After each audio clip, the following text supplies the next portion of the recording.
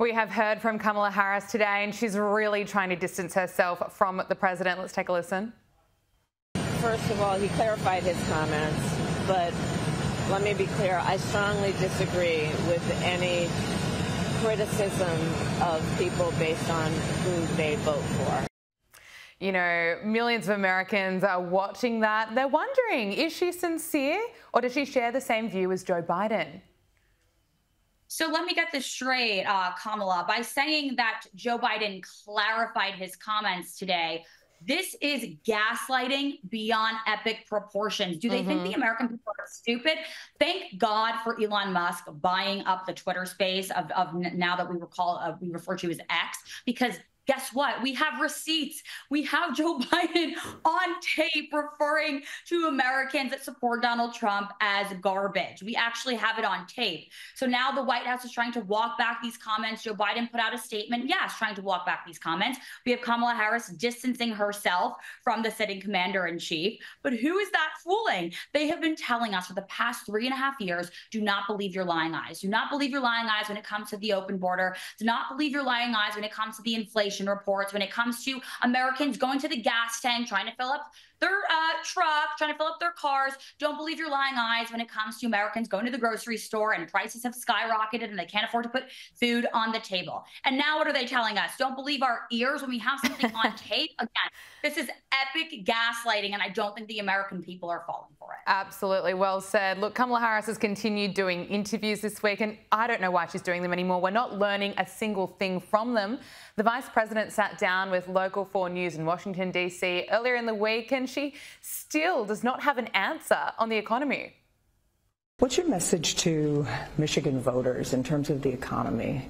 We have auto workers who are being laid off and those who fear that they might be laid off. The average person can't afford groceries or their rent. And recent polls in Michigan show that Michigan voters believe that Donald Trump would do a better job with handling the economy and bringing jobs back. What do you say to that? Well, let's start with this. I come from the middle class, and I'll never forget where I come from. My mother worked very hard. She, by the time I was a teenager, was able to save up for our first home. That's it. That's her strategy, that she grew up a middle-class kid. That's her answer to everything. You know, it would just be easier for Kamala Harris at the campaign if they just pre-recorded that answer, right? Middle-class family. I was born in a middle-class family. Save her time. No. She absolutely has no plan. She has no vision. She has no agenda. And now you've noticed that the Kamala Harris camp is putting out these last-minute, these last-ditch efforts to try to appeal to certain groups and mentioning things like the economy. So at the same time that Kamala Harris is pandering about giving loans to Black men, that's her new thing, right? Promising moms that they're going to, you know, new-time moms, first-time moms are going to pay for things for us. What? You're going to pay for my new baby stroller? I don't think so. Where have you been for the past 3.5 years? You didn't care about me. You didn't care about the Black community. She also wants to tax unrealized gains, raise taxes, increase the price of homes.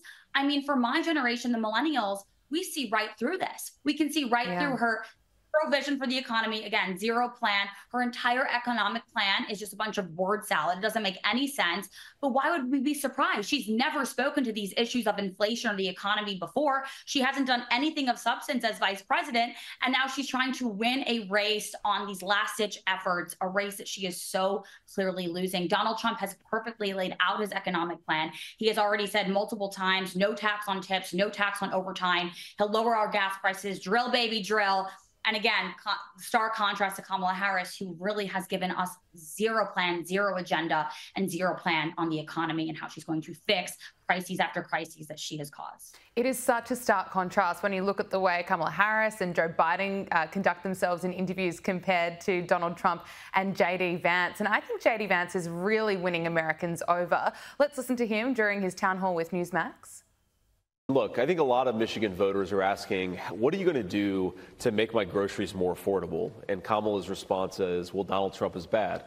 What are you going to do to make it so that especially for young people, what are you going to do to make it so that we can afford to buy a home in this country that all of us love?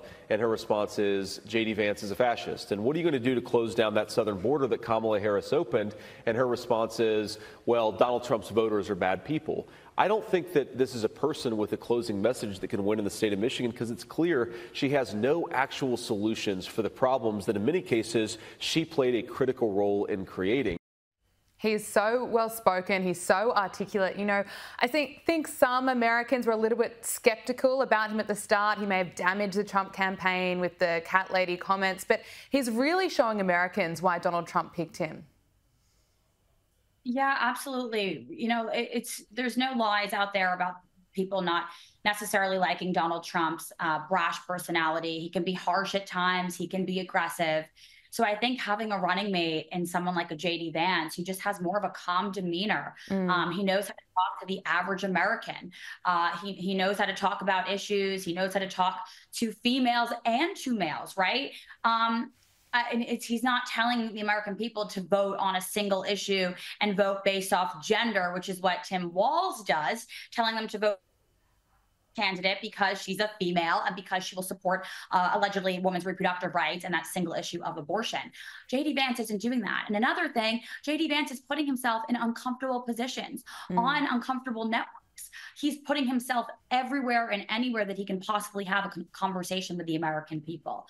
So I absolutely think it's such a power team. And it's not just J.D. Vance. It's everyone that Donald Trump and his running mate Vance are bringing onto their team, bringing onto their squad. RFK Jr., who you just showed, who was just pictured there, Tulsi Gabbard, Elon Musk, Vivek Ramaswamy. I mean, this is an ultimate dream team. And I think the American people that may have not liked Donald Trump's rhetoric in the past and, you know, are not a fan of some of his life stories there, sleeping with porn stars. I mean, I don't really think the American people care about that, but maybe haven't been a fan of his in the past. They see the people that he's bringing onto his team, that he has vowed to bring on as part of his administration. The transition team has already been working with these people behind the scenes. We already know that. And I think that's appealing to the American people. I think the diversity, I think having lifelong Democrats that have said, I did not leave the Democratic Party, right? The Democratic Party left me. That's an exact quote from RFK Jr., who took the stage at Madison Square Garden on Sunday. And he started his speech with that. I think that resonates with the American people right now. The American people that feel like they don't have a voice in their elected officials. And I think J.D. Vance speaks to that forgotten American out there. Yeah, it's an interesting point. Are you hearing that from many voters on the ground? Obviously, being in Australia, I'm seeing most of the commentary online, but I'm also hearing people say that, look, I'm not really voting for Donald Trump, but I'm voting for the people that Trump has around him. RFK Jr., Elon Musk, there's a lot of smart people around him. Yeah, you know who we're hearing that from? People that have not completely lost their common sense. People who actually still want the American dream again. Because you have those folks that have such bad Trump derangement syndrome here in the United States that they cannot see past Orange Man bad.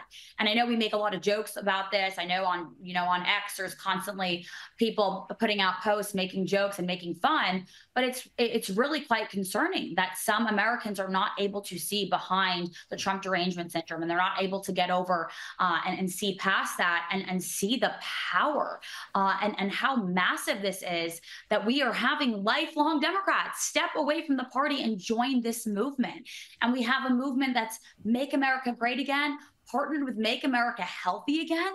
I mean, you know, the country, any country, is never going to be measured by its open borders, by its GDP, by the NASDAQ. It's always going to be measured by the health of its people and the opportunities to be full and happy and prosperous and be able to have the family unit, be able to have that American dream. And those are the values that the conservative movement right now that has, again, an RFK Jr., a Tulsi Gabbard, and Elon Musk promising to make us energy independent again, promising to dismantle these three-letter agencies. A Vivek Ramaswamy that says not only do we need to dismantle these three-letter agencies, but we need to make sure that the people we elect to run our government are actually the ones running our government. These are people that are very wealthy on their own. They're not career politicians. And again, I think that speaks to the American people. So yes, the Americans, to answer your question, that still have common sense and have not been completely brainwashed.